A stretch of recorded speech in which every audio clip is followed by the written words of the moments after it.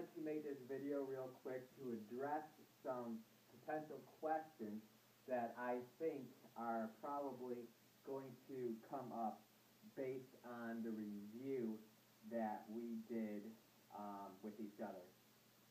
Okay? So, what I wanted to go over is just the inverse Fourier transform and the Fourier transform of cosine and sine.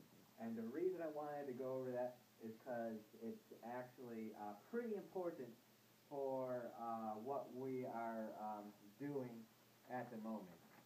So what you see here is the inverse Fourier transform, or literally just a function, cosine omega naught t, and that turns into pi times this entire quantity, the delta Dirac function of omega minus omega naught plus delta Dirac function of omega plus omega naught.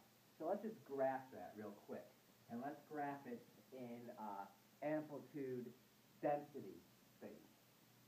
So the phase is actually, there's no phase for cosine, so I don't need an absolute value, so I'm not going to put one. So what we have here, because of the delta Dirac function, we have a time delay of omega.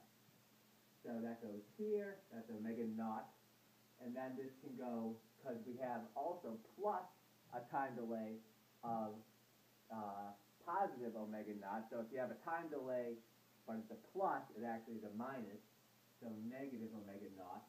And we know that it's just literally the amplitude of whatever it's time by, right? So bam, pi. If this is not multiplied by anything, right? Good. Okay, so it's here pi. So hopefully that should clear up some of the issues that you might be seeing, somewhere. Now let's go to sine omega naught t. And what I wanted to show here is actually there is a phase difference. So totally omega naught. So let's just call this omega 1, and let's just call this omega 2. Okay? So now sine, we're using omega 2 as a fundamental frequency just for this function. So looking at this, let's actually, because there is going to be a phase shift, so we'll just take the absolute value. If we take the absolute value, it has to be positive. Again, pi, because again, absolute value, so you're not going to look at the phase shift. So boom, and it's going to be pi again at omega 2, negative omega 2. However, there's a phase shift, and from we can tell here, it's going to be a positive up this way and a negative that way.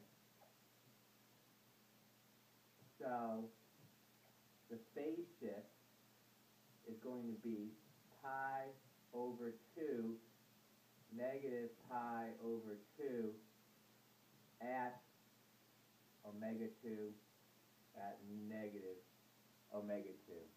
Okay?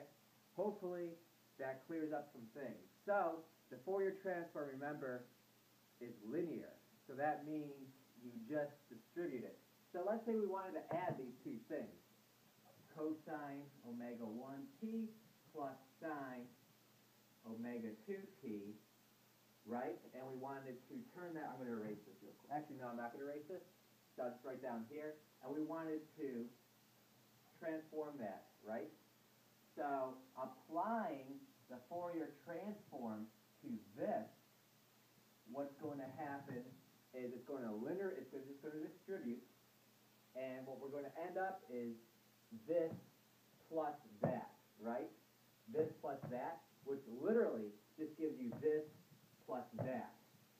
So this plus that, right, would literally, and let's just make them, for the sake of that, I didn't need to, so I'm going to, because we're adding them. And let's just say that these are more spread out than these.